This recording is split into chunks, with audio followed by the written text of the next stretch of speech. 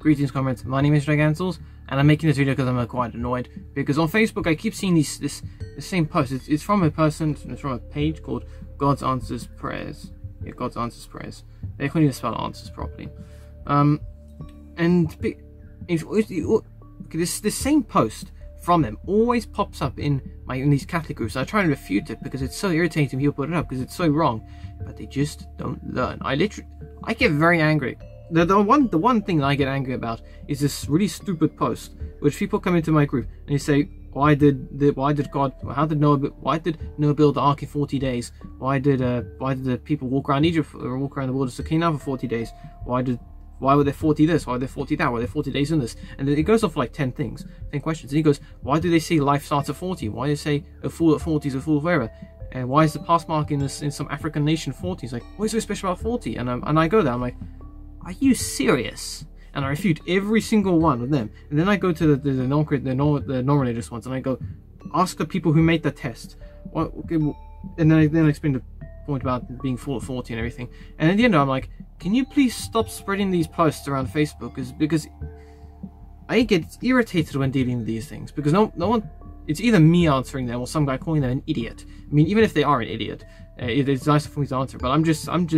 It's irritating when you do these same posts here, and I'm trying not to go into the whole Pharisee trap here, but you see these posts and it's irritating because it's the same spam post, and I'm not an admin, so I can't moderator, so I can't remove those posts. It's quite irritating. And one of these posts is apparently a tour of the Holy Land, which uses the wrong images, and it's irritating because it's Protestant. It's definitely Protestant because it completely ignores everything Christian. Well, or probably Christian, ignores everything Catholic about it because Protestants don't like Catholics much. Because if we're right, they're wrong, obviously. And if we're wrong, they're right. Well, actually, no, because they still have to argue over who's right within themselves. But they use the wrong images and they completely disregard the Catholic presence in Jerusalem. Let me show you what I mean here. So the first picture shows the place where Jesus was tried. As far as I can tell, that's fine. Yeah, it looks fine. The second image shows, you can see it, you can clearly see these images. It shows a rock pillar sticking out of a wall, and it says Lot's wife. No, that is not Lot's wife. This is somewhere in Israel, okay? This is somewhere in Israel. And as I told you before, one of my friends on Facebook is a biblical archaeologist, and she's working at the Tel Aman site, which is the location of biblical Sodom. That is in Jordan. Jordan. On the northeast side of the Dead Sea. Jordan, not Israel. And clearly there, it is literally it's like on a hill. It is a pillar of salt that literally sticks out the middle of the hill, a distance from the archaeology site. That is the biblical Sodom. That is Lot's wife, not this. This is clearly, it literally looks like a wall. That is literally, if you could prop that piece of rock back up, that would fit perfectly in line with the rest of the rock around it. So unless there were 1,000 people standing in a line, and then the Lot's wife was leaning out when she looked back, and they all turned to salt, this is not Lot's wife. Stop it. Okay, the place where the body of Jesus was laid after the crucifixion. No, it is not that location. The actual location is in the Church of the Holy Sepulchre. Okay. The location is because that site is a pilgrimage site. Okay. What happened was when the Romans came along and destroyed Jerusalem, they saw the Christians are pilgrimaging there, so they filled the location with rock and stuff, which actually preserved it. This is just a prison cell. Okay. This is with a cross on it. This is fake. The actual location is in the Church of the Holy Sepulchre. It's effectively a flat stone surrounded by it looks almost like you know when you have like a 4-poster bed and you have the poles and like curtains on top. It kind of looks like that, but instead of the bed, it's the stone where Jesus was on. That's where his body was laid after the crucifixion. Not this. This is a stone floor, not a table. He was laid on the table as custom because he had to fix his body as much as they could and clean him up for the crucifixion, after the crucifixion for the burial. Why would you put him on the floor? Okay, here, the burning bush. A lot of questions about this. If this is what I think it is, which is a monastery, I think St. Catherine Monastery, somewhere in the Sinai Peninsula. Okay, the location of Mount Sinai is debated. Because if the Hebrews crossed the Red Sea, okay, they crossed the Red Sea. But if you look at Sinai Peninsula, it's like a dagger's tip, okay? But it's like the dagger's tip between Egypt on this side and the Middle East on this side. And so there's the bit of the Red Sea runs down there, a bit of the Red Sea runs down there, and then it joins up down to the Indian Ocean. Now, there's a lot of debate over, okay, what did the Hebrews actually cross? Did they cross this part of the Red Sea, the Red Sea, this part of the Red Sea, or this part of the Red Sea? Okay, we can cross out the bigger one here, because that would have taken days to cross. So it's either one this side or this side that they crossed. People have some sort of consensus there now that they that when they crossed over from Egypt, they went down from Goshen, they crossed the small river, they went down to the Sinai Peninsula, and then they crossed the Gulf of Aqaba or something, in which and then that's where the Red Sea crossing was into the Middle East. But something you remember here, after that they went to Mount Sinai. But the St. Catherine's Monastery is in the Sinai Peninsula. You may think, okay, well that's simple because it's near Mount Sinai. Not necessarily. The problem is that if Mount Sinai is in the Sinai Peninsula, then the Hebrews, right after escaping Pharaoh, would have to literally go all the way around the Dead Sea back to where they were to receive their laws. So whether or not that this is actually a location of the biblical Mount Sinai is questionable, and so whether or not this is actually the burning bush is also questionable. The River Jordan. Okay, fair enough. Yeah, the River Jordan is it's not hard to skip. Well, it's not hard to miss. It's not hard to see. Okay, my language failed me. You can see it very clearly. Okay, it stretches from there to there. Obviously, that's the Sea of Galilee. That's the Dead Sea. Okay, Capernaum, this town of Jesus. Okay, yeah, again, quite hard to not see that. Bethesda. Okay, the birthplace of the Virgin Mary, on Sultan Suleiman Street. I quite doubt that, because actually I went onto Google Maps to look, and the Church of Saint Anne, okay, which is in Jerusalem, is believed to be the location where the Blessed Virgin Mary was born and where they lived. That is on the wrong street. It's about a 9-minute walk to get from that street to the Church of Saint Anne.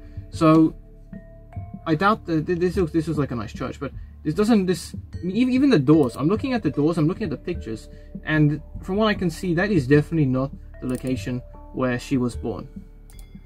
Like this is the wrong church. Yeah, that's definitely the wrong church. I don't know what maybe they're looking at the back entrance. I don't know. I mean, there's clearly Christian iconography there, so maybe it's another church, but I doubt that's the same one. The Sea of Galilee, Tiberias, Israel. If you miss the Sea of Galilee, then you really need to open your eyes, because it's right there. Okay, it's not hard to find. Golgotha, when Jesus was crucified. Stop it. Half these like a bunch of these pictures, like a significant portion of them, are all in one location. Well, the actual location is all in one location. The Church of the Holy Sepulchre, the one that was buried by the Romans. Okay, that one preserves all the features, most of the features concerning the Passion. Not only did it preserve the sepulchre where he was actually buried, it also preserved the stone where he was laid upon. But it also preserves what's left of Mount Golgotha.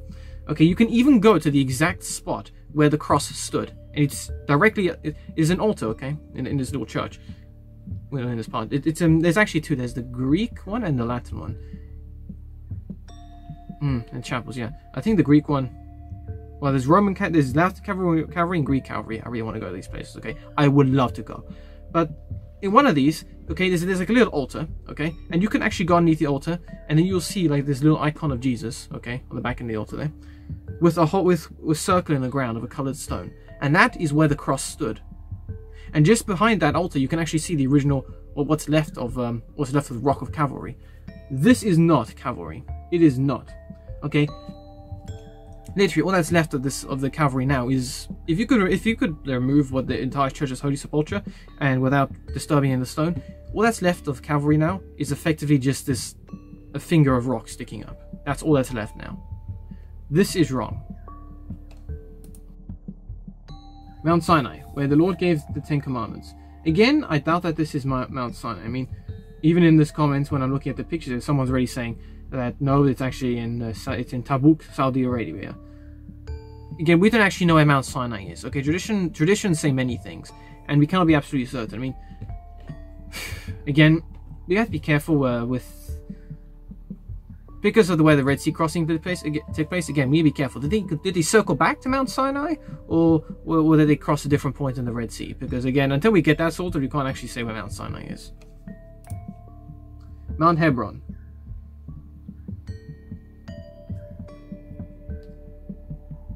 I think that's accurate. Mount Hebron isn't that hard to find. The road to Jerusalem, where Jesus traveled on the back of a donkey and people shouted Hosanna. Okay, I can understand that. Hey, I think I can see the Dome of the Rock. Or I can see Temple Mount. And then I can also see the Western Wall. Cool picture. The well where Moses met Zipporah.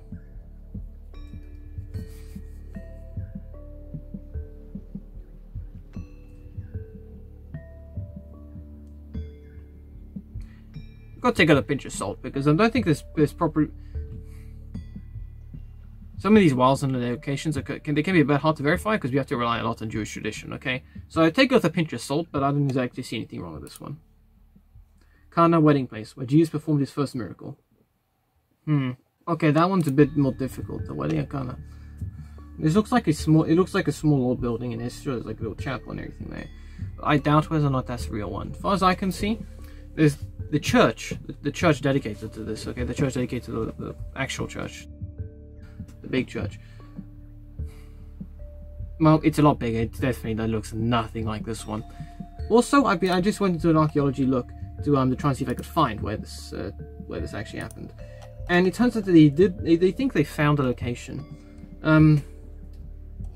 They say that the actual wedding feast of Cana took place in a Jewish village called Kirbit Wana, which existed between 323 BC and 324 AD. So, okay, that's quite cool timing. And it says that they found evidence of a vast network of underground tunnels used for Christian worship, whereas researchers have found crosses and references to Kyrie Iesu, a Greek phrase meaning Lord Jesus. The experts discovered an altar as well as a shelf containing the remains of a stone vessel. Archaeologists also recovered 6 stone jars which are similar to the jars described in the biblical account of the miracle. We have uncovered a large Christian veneration cave complex that was used by Christian pilgrims who came to venerate the water to wine miracle. This complex was used beginning in the late 5th or early 6th century and continued to be used by pilgrims into the 12th century Crusader period. Well, we think we found... Yeah, so we think we actually found the location where this happened, where the water to wine miracle occurred, and it's definitely not that in that picture. Okay, I'll put a big link to this article if you guys want to read it, but it's definitely not this location. Place where Jesus kept at the night before his crucifixion. So I just noticed a very strange comment. It says, "Don't worship Jesus. He's a man-made fiction by the early Europeans. King James version was manipulated. Jesus was made by whites to make the all race feel the white race supreme. Which fair God would tell you to obey and serve your masters, for your reward is in heaven. At the same time, telling you all men are equal. I am a Christian, but I send my prayers to him, calling to God. I've stopped putting through Jesus Christ our Savior, since I knew better. Bless." Oh, poor guy. He's definitely very misled. Let's pray for him. I don't see anything wrong with this one here. It's definitely not. It's not a mosque, which I'm thankful for. So it's probably genuine. That looks credible enough to me. I mean, if any of these are wrong, and I do need to cover them again, I will in another video. At Mount Carmel, where Elijah brought down fire from heaven. Well, on Mount Carmel, there is a community, okay? That's where the Carmelites existed. And again, that's where I get... Sorry, that's the wrong one.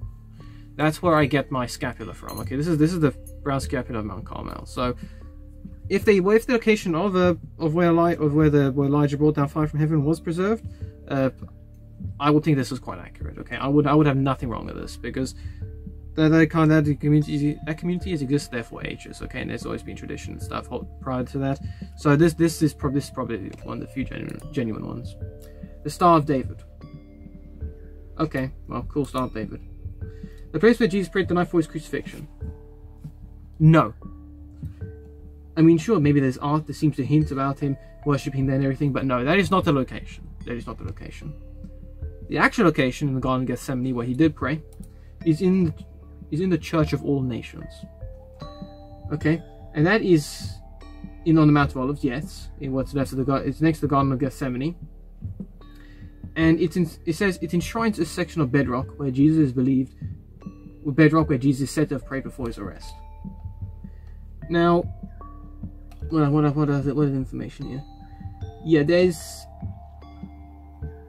it's this church that's currently built now. I mean, it was finished in 1924, but there's remains of a lot of things before it, such as there was a 12th century Crusader chapel abandoned in 1345. There was an earthquake that destroyed. There's an earthquake in 746 AD that destroyed a 4th century Byzantine basilica. So this one definitely has an older history than whatever location that is. But when you see this picture of where the bedrock is, he's believed to have prayed, you see that it's actually very flat in a sense. I mean, there's like a metal ring, like, you know, around the location. It's like a metal fence, but it's like designed like eagles and thorns and stuff in it. And I could imagine that because of the dips and stuff in the rock, I could very easily imagine him lying down with his arms, resting his head on his arms, weeping like that on top of this slight rise. So I'd say that this one has a lot more credible history than whatever location that is. The well at Mara, as mentioned in Exodus 15, where the bitter waters got sweetened. I think I've heard of this one before, but I can't necessarily guarantee its authenticity for this one, because again, you've got to be careful with some of these wells. Some of them are very old, yes, but don't necessarily trust them all. I mean, I think there's also one about the well of Jacob, which Jacob dug, that Jesus met the Samaritan woman by. I think that one is credible, and this one might be too, but I can't be too certain about that. When you go to my biblical archaeology friends first. The tomb of Jesus. No, stop it. This is just a cave decorated. Okay, you can find caves like this all over the Middle East, or all over Jerusalem decorated like that. The Church of Holy Sepulchre is the genuine one. Again, who cares if the Romans had custody of it for a while? Okay, after the location, the Christians are pilgrimaging there, the Romans filled it in and then built a temple of Venus over it.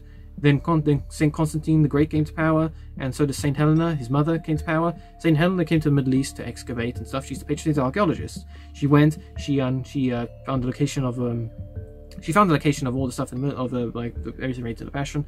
She found the stones. She found the true cross and the two crosses. She found the sepulchre. She found the nails and everything associated with the cross, or with the Passion. Okay, the Church of Holy Sepulchre, and then after that she built there. They built a church there and a cathedral.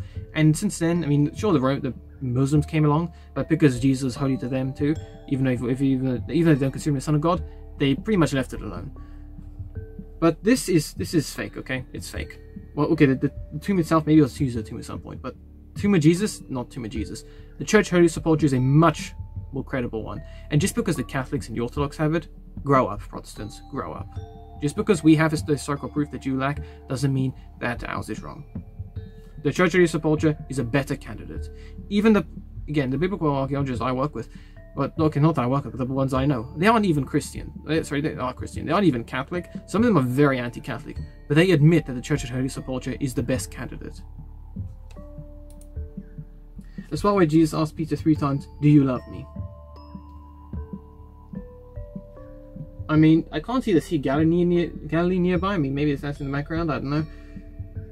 I'll take a pinch of salt. This one, I can't guarantee its authenticity again. I may do more research on some of these later on, but this looks fine for now. Okay, don't worry about that. With the Bethesda pool, where Jesus healed a man who had been a paralytic for 38 years. This looks genuine as well. I mean, it looks a bit run down, but again, this is probably one of the few accurate locations. I mean, to be fair, there's not much of those original pools left. It's pretty run down and overgrown.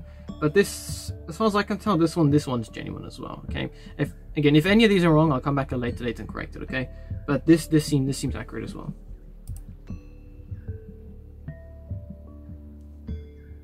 Yes, the spam message. Are you already at home, my love? Sorry to interrupt you at this time. My name is God. Why do you not pay more attention to me? I have protected you since you were born, and I have blessed you. I want this message to the whole world before midnight. If you do this, I will correct 2 great mistakes in your life, and I will help you in something you are needing, and your next day will be very blessed. Then send this message to as many people. And this is one of the reasons why I don't really take any of these posts very credibly, because this is a load of cranko. Okay, God would not ask you to do something like this. Okay, this is resorting him to almost like a virus, like a computer virus, saying, just send me to as many people as possible. No, that's very different from evangelizing. Okay, evangelizing is something proper. This is rubbish. This is diluting the faith. Okay, something I really hate in a lot of the groups that I deal with is there's all these spam posts going around. I'm very, very firm against spam posts, okay? Like in the group before I left it, when I was the one that was banned to run by myself, I would remove hundreds of chain posts a week. Like, it dilutes the faith, and I hate it. I really hate it. And, you know, I mean, I'll make a video just cursing spam posts at some point in the future. But this is one of the reasons why I don't take them very credibly. If there's something about please send this to as many people as possible, don't necessarily trust the content of that post. And in this case, yep, okay, yeah, that's the last picture. But in this case, these posts are fake, okay? These images, most of them are fake. Don't trust them. Actually do research into the historicity of these sites and stuff. Regardless of whether you're Protestant or whatever, okay? If the Catholics have a credible site, just admit it's credible, even if you don't like them having possession of it, okay? Regardless of who has the historical sites, it's still important history. And the fact that people would try and mislead people by putting in like the fake locations of where they put Jesus' body and where they think the sepulchre was, just because the church has the better candidate for it, but they refuse to accept it, that's quite malicious. Again, this is evil. Yeah, someone's liking one of my responses to this post, because I just responded to one of these things saying, no, stop using these wrong images, and I corrected them, and now someone's liking my comments. I'm just going to just save all the pictures right now as I'm talking, just so I can put in the video that you guys are watching. But the point is, you need to actually look into the credibility of these locations when people talk about them. Me, if I ever go to the Middle East, I can tell you I would be researching non-stop for a week, trying to find all the locations to go and visit and stuff, because I would absolutely love to go to these locations. Maybe I can meet one of my biblical archaeology friends there. That will probably be a bit strange, you know, meeting friends on Facebook in real life. But the point is, actually do research when you look at these locations, because it's very easy to claim a fake location and pass it off as genuine when it is not. Okay, and it's malicious, and it leads people astray, because again, regardless, yeah, that person doesn't like this about Sinai either. Okay, regardless of whether the Catholics have what would be considered the oldest historical proposed location, it doesn't mean that you should reject it because it's Catholic, okay? That is being strongly biased, okay? I'll admit right now that unfortunately the Muslims do have possession of the Temple Mount. Like, they can do almost whatever they want in it, and you can't really do anything. Like, I was watching a video in which some guy said that he went to Israel, he went to Jerusalem with his friends for during one of the holy days, and they were trying to pray. One of them was trying to pray there, and the police of the Temple Mount dragged them out because the Muslims are using it at that point in time. So it's obviously a bit irritating that they have possession of the Temple Mount. They can do pretty much whatever they want with it, and Jews and Christians can't really go there and worship, which is a shame. But regardless of which, that doesn't mean that we're not going to claim that that's not the Temple Mount because the Muslims have it. No, it's this other location. No. Okay, we follow history wherever it goes. And just because the Muslims have their possession of Temple Mount now does not mean that it's no longer the Temple Mount for us right now. Okay, it is regardless. And if Protestants are upset that the Christians have the possession of the true locations of these sites, oh well. Okay, history is history regardless of who possesses it, who possesses the books or the sites or runs them. Anyway, that's it pretty much for this video. There's my rant over about people using the wrong images for the biblical sites.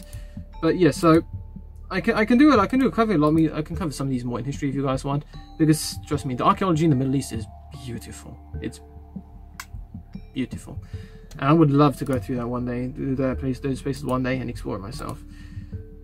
Here's to hoping for that one day, and then maybe I can do like a vlog and everything about that. I would make so many vlogs from that trip. I really would, but that'll be for then. So yeah, that's pretty much for this video. If you like this video, please do give a like, please do share my videos, and please do comment what you think of them and any other videos you want me to.